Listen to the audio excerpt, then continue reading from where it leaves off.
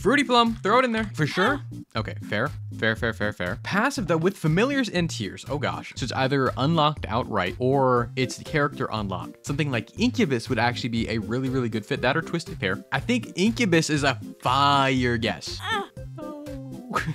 Okay, it is a character unlocked, is from Afterbirth. It's obviously quality 2, quality 3, or quality 0. I'm gonna lean towards quality 2 or 3. Character unlocked, though. Could it be Harlequin Baby? Is Harlequin Baby even a character unlock? All advantages, though. It's not a character unlock, again. But I think the information it gives me will at least help me point me in the right direction.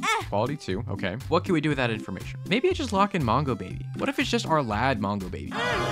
Oh, they updated Devil Deals, by the way. It's either gray or blue. There is that big head, the Fate's Reward. I mean, it's blue. And now that I'm thinking about it, I believe both of these, Fate and Fate's Reward, are unlocked for Blue Baby. But it's blue. You are blue. Why are you blue? It's blue!